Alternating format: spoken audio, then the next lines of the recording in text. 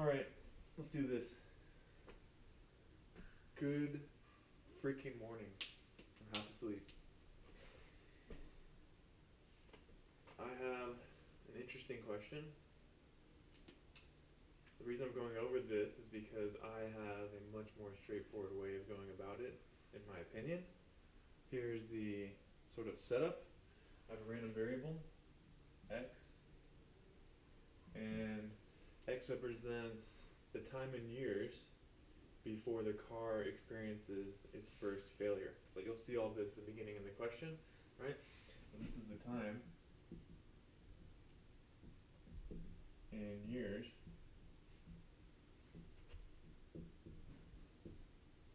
before first failure. Now, I'll disregard that. It's distributed exponentially. Okay, that's given in the question, of course. So I'm going to just write that. Usually I say something like x is distributed expo lambda equals 2. So we immediately know the PDF. Right? We immediately know the probability density function. And from here, well, what's the actual question? They asked me, what is the probability that the first failure occurs in the last quarter of some year? So I want the probability that the first failure is in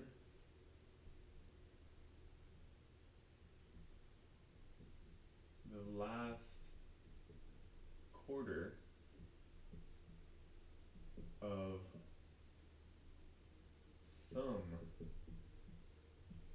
some year. Emphasis on the sum. This is where I personally, first time I saw this question, got screwed over. This is what matters. Now if you find this question, you can find it. This is one of the SOA exam P practice problems, specifically question 199. Go take a look at that if you like. They go about it, in my opinion, a non-intuitive way. It doesn't really make sense to me why they go about it the way they did. So I'm going to go about it in a different way. Hey Brody. Doc just walked up. And, hey bud.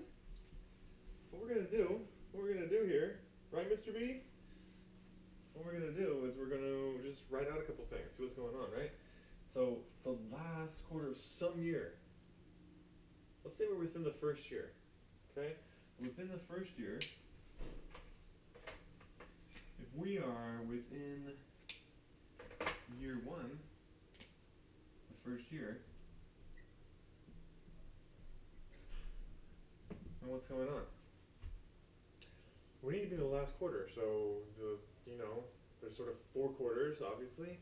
First, second, third, fourth. We need the last quarter, so I want the probability that we are 0.75 is less than x is less than 1. If you think about it a second, this is exactly what we want. I want the probability that the time in years before the first failure is right after 3 quarters of the year, but before the end of the year. So in other words, the 4th quarter. What about the second year? Well, the second year, I think you know. I mean, just add 1. It's the probability that 1 plus 0.75 is less than x is less than 2. So again, I mean, hopefully this is pretty self-explanatory, but this is the time in years of the first failure, and it's right after the beginning of the 3rd quarter in the second year, right? Before the second year. So it's the last quarter of the second year, right? Because everything hinges on this, some year. So it could be year 1, year 2, year 3, year K, right? your k, the kth year. What's going on in the kth year? The kth year, well, same thing, right? I'm going to write it this way. This is the probability that we have k plus 0.75 is less than x.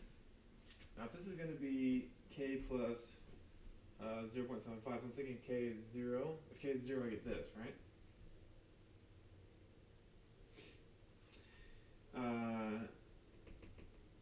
Then what does this have to be over here? This has to be, this to make sense, this would have to be k plus 1. So I guess you could do this a couple of different ways. And now that I think about it, actually, this would have to be the k plus 1th year. This should be the k plus 1th year, but it doesn't really matter. Yeah, this is the k plus 1th year. Or k plus 1st year, whatever. Doesn't really matter, but if you think about it, if k is 0, I get this case. If k is 1, I get this case. K is 2, I get the one in between, right? We're looking for a pattern as usual. So now, let's write out where I actually want. So we pretty much have this. If I wanted it in some year, though, it could be this year, etc., right? So let's write this out. So now, let's go back up here.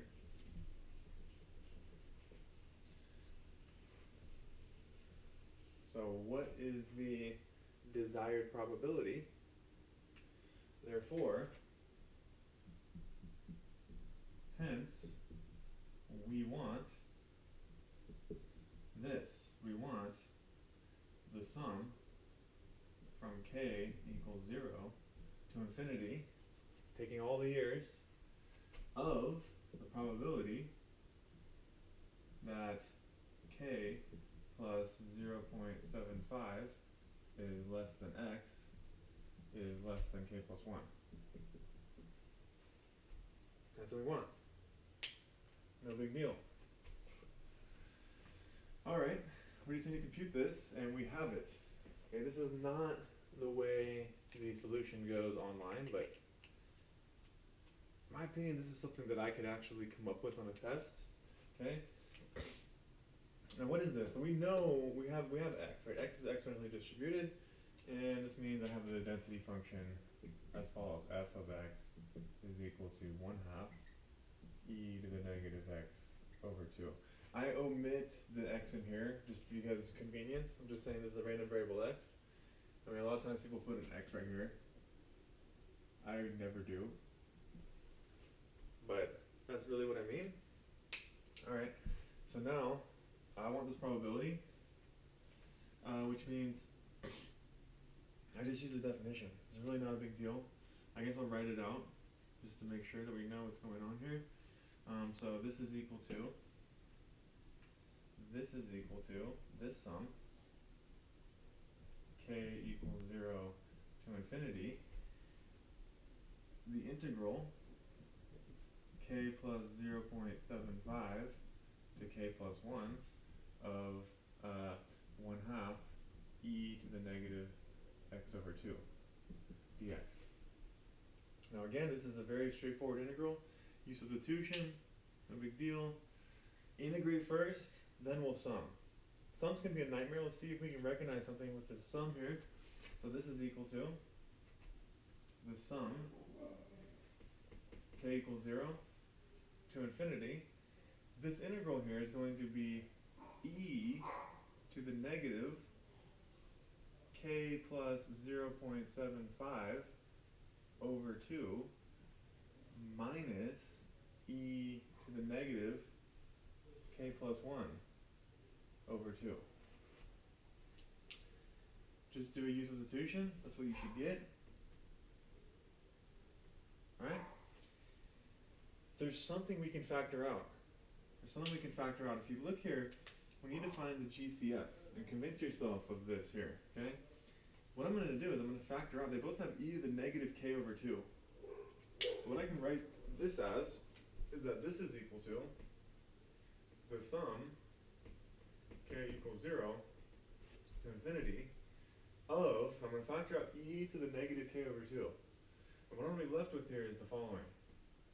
E to the negative 0.75 over 2 minus e to the negative 1/2. And what's going to be left over is going to be e to the negative 1/2 to the k. Because I don't like the way that looks, let me just make that look a little bit better. Okay, so again, this is equal to the sum, k equals 0 to infinity. I'm factoring the GCF out. Greatest common factor. I have e to the negative 0.75 divided by 2 minus e to the negative 1/2. Okay? I can factor out e to the negative 1/2. And I'm going to put the k here. I'm putting the k here for a very good reason. Okay, so again, I mean, convince yourself that these are the same. This is the same as this. Right? These two expressions are the same. Convince yourself of that. Just some algebra. Okay? And now, recognize this. Recognize this. What is this?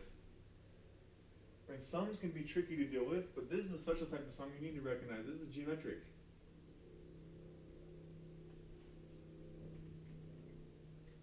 Geometric series.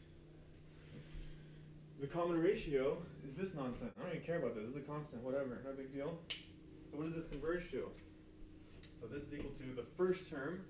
The first term is going to plug in k equals 0. So the first term is this piece. So the first term, e to the negative 0.75 divided by 2 minus e to the negative 1/2.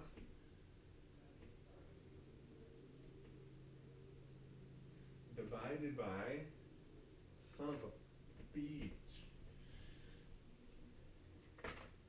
Write that again. The first term, e to the negative 0.75 divided by 2 minus e to the negative 1/2 divided by 1 minus the common ratio. The common ratio is this. 1 minus the common ratio.